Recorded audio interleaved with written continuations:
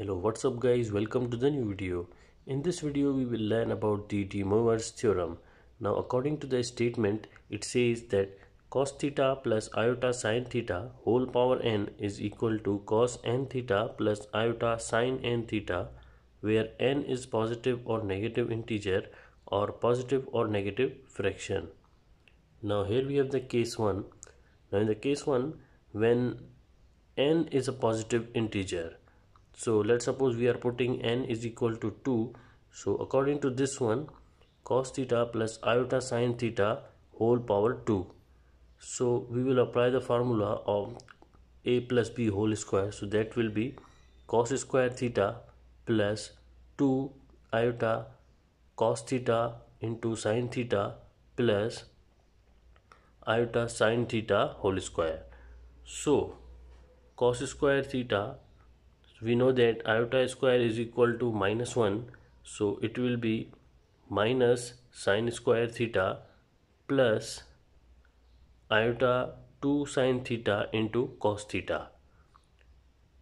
We know that cos square theta minus sin square theta is equal to cos 2 theta plus iota, it will be the same, and we know that 2 sin theta into cos theta, that is equal to sin 2 theta. So cos 2 theta plus iota sin 2 theta. So we can say that the theorem is true for the positive integers. Now here we have the case 2, when n is a negative integer. So cos theta plus iota sin theta whole power minus n. So we can rewrite it as 1 upon cos theta plus iota sin theta whole power n. So applying the same technique, bring this n inside, so cos n theta plus iota sin n theta.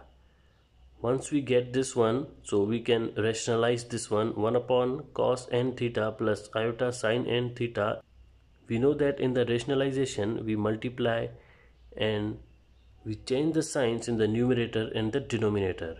So cos n theta minus iota sin n theta divided by cos n theta minus iota sin n theta. So it will be cos n theta minus iota sin n theta.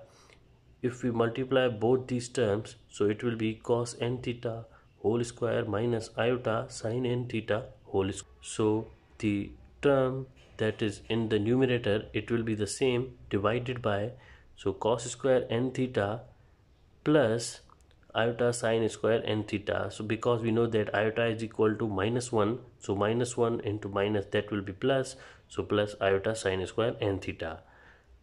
So at the end, cos theta plus iota sin theta whole power minus n, that is equal to cos n theta minus iota sin n theta. And we know that cos square theta plus sin square theta is equal to 1, so this term will be 1, so this will remain. So we can say that the theorem is true for the negative integers. Now here we have the case 3. It says that let n is equal to p upon q, where q is positive or p is any positive or negative integer according to n. Now let's suppose cos theta by q plus iota sin theta by q whole power q, that is equal to cos q theta by q plus iota sin q theta by q. So q will be cancelled, so cos theta plus iota sin theta. Cos theta plus iota sin theta, it means this one, that is equal to cos theta by q plus iota sin theta by q whole power q. We will put q inside, not p, because q is the positive in this case. So once we get this one, if we multiply it with the power 1 upon q on the both sides, so it will be cos theta plus iota sin theta whole power 1 upon q is equal to, and if we place the 1 upon q over here in the outside bracket, so 1 upon q into q, that will be cancelled, so this will remain cos theta by q plus iota sin theta by q.